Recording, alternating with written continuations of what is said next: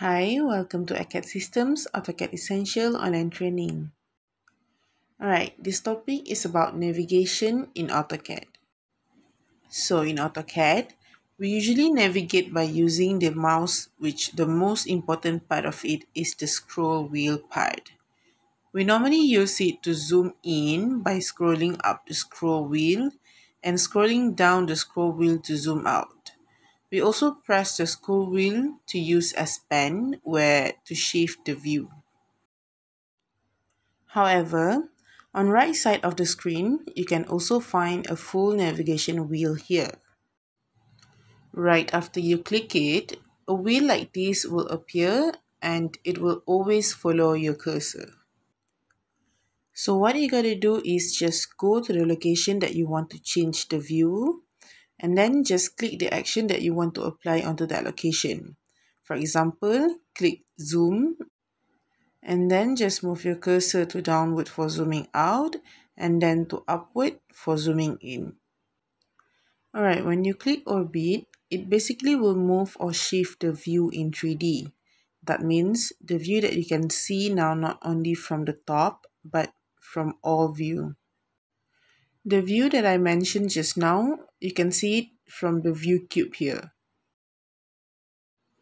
And you can also adjust the view from the view cube too. And then it also has a pen function where when you click it, you can shift the view exactly same with pressing the scroll wheel of the mouse. Okay, for zoom function, let's say I click it.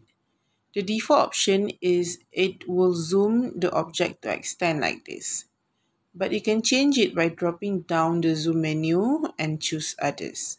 For example, choose zoom windows and let's see how this type of zoom works. Yeah, so you have to create windows that you plan to zoom, just like that. Then can try zoom previous where it will take you to the previous zoom view. Next, we also have orbit feature here where you can choose to use normal orbit, free orbit or continuous orbit. Alright, normal or constrained orbit basically constrains 3D orbit along the XY plane or the Z axis. While free orbit actually orbits the view in any direction without reference to the planes. And then for the continuous orbit, it will orbit continuously when you drag a little, like this. Alright, next we have show motion, where it will allows us to control, where along the bottom you can play the animations assigned to a shot, pin and unpin show motion, and then can close show motion.